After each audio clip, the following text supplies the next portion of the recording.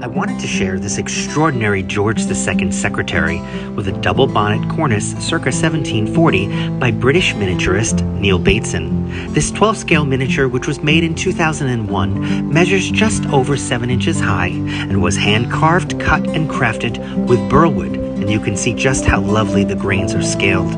There are 2 front doors which open to reveal multiple drawers, pigeonholes, slots, and so many places to store papers, books, and other tiny things.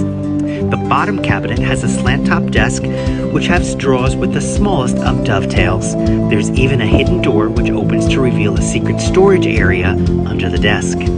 This is an extraordinary example of a finely crafted miniature and was featured in my fall 2021 estate sale. If you have a miniatures collection you're thinking of selling, reach out and let's talk about all of your options for finding happy homes for your tiny treasures.